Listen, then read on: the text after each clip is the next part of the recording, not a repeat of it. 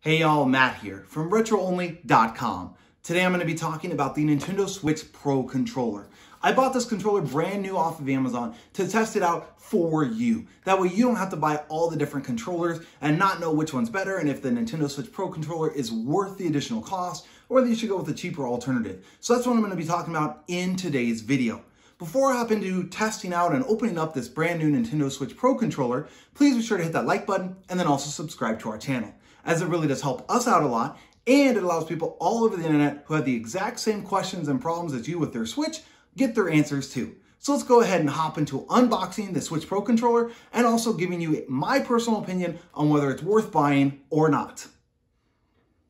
All right, so here is the Nintendo Switch Pro controller, and this is exactly how it comes. So open it up, you can go ahead and just slice right across here, and then right across here to get that to open up. All right, so now that we have that opened up, what you're gonna do is you're just gonna pull out that little cardboard piece and then pull out the controller. It is wrapped in the cellophane, as you can see, and then it also comes with the USB-C charger as well. So that's all that comes inside of the Switch controller box.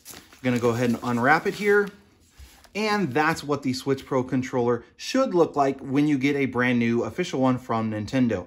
And as you can see right here, this is where you're gonna plug in your USB-C right here on the back. And then you have the different buttons that are on there on the front, and then all of the regular buttons like you would have on your Joy-Cons when they're put on the controller as well. And then what you'll have is on the back of the box, you'll have the instructions. These are going to be the instructions on how you will connect it to your TV, how you'll set it up with your Switch, all of those things, which I'll go over now. One thing to note about this Nintendo Switch Pro controller is that you have to actually use this USB-C plug to connect it to your Switch.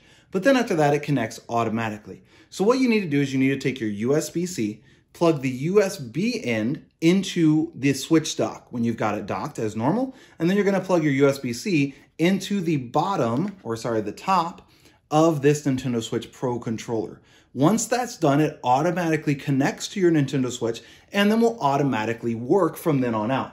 So as you can see here on my TV, I already have it connected.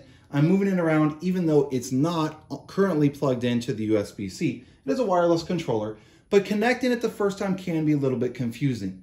On some of my other videos, some of the other controllers, you have to go down to change the grip order and do those sorts of things to be able to use the controller, but that's not true with the Nintendo Switch Pro controller. This one, you simply plug the USB-C from the Nintendo Switch Pro controller to the back of your Nintendo Switch dock. And then once it's plugged in, you'll feel a small vibration on your Nintendo Switch Pro controller and you're able to use it. Nintendo does recommend that you fully charge your Nintendo Switch Pro controller before you use it the first time, but it does come with the charge. So it can be used straight out of the box if you so choose. And you can obviously maneuver around using the Nintendo Switch Pro controller. Now, as with all the other Nintendo Switch controllers, it shows right across the bottom here which player you are. Now on the Joy-Cons, it'll be up and down, and then on some other controllers, it will be on the front as well. On the Nintendo Switch Pro controller, that's at the bottom. And then as I mentioned, it does take a USB-C charger, which means you can use the one that it comes with, or you can simply use the one that you normally use for your Switch dock. So you can just pull it right out of your Switch dock when this battery is dead, plug it right in, and you can charge it up to play on your Nintendo Switch. Now, a couple of things to note about this before I give my opinion. First of all, the way that you'll hold this controller is a little bit different than some of the generics. Some of the generics ones will have bigger and shorter bottoms or bottom handholds here for the controller.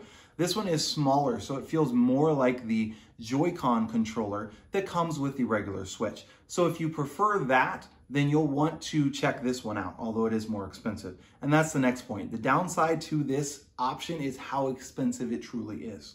This one is currently right around the $60 mark, which is pretty high for a controller, especially considering that some generics will run for $15 to $20 on Amazon, versus this one right around $60 on Amazon. So that's an important thing to consider, whether you feel like it's worth spending that extra money for this controller over all of the generic controllers or not. Something you want to think about.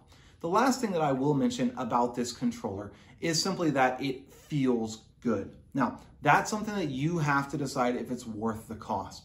If you're an avid gamer, it could definitely be worth the cost. However, In this channel, I specifically target families because that's what I am. Myself and my wife, we have 3 children together, and the Switch we mainly bought for us to just play a little bit on, but a lot for our kids to play on. So if you have children, I would not recommend buying this controller simply because it's $60. If my 2-year-old takes this and chucks it in the toilet, I'm gonna be out $60. My 2-year-old takes this and takes the generic one that's $15 to $20 and chucks it in the toilet, I'm only going to be out that small amount. When it comes right down to it, I personally would not buy the Nintendo Switch Pro controller. It feels better in my hands than does some of the other options that are on the market, but the cost to me is just not worth it.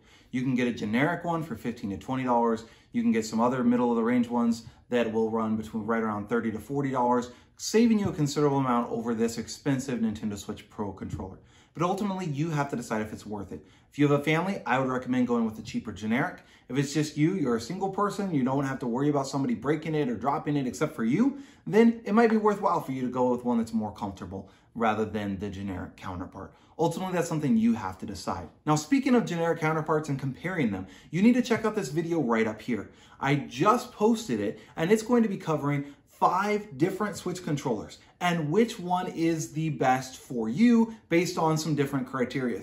I did drop tests on all 5 of these different controllers, including the Nintendo Switch Pro. I also did distance tests. How far away can you control your Switch from? If you have a big living room or a big game room where you're playing your Nintendo Switch, you'll want to know this information. So check out this video up here, and it will give all of the information about that as well, and comparing this Nintendo Switch Pro controller with those other controllers as well. Again, my name is Matt from RetroOnly.com. Thanks for watching. Have a great day.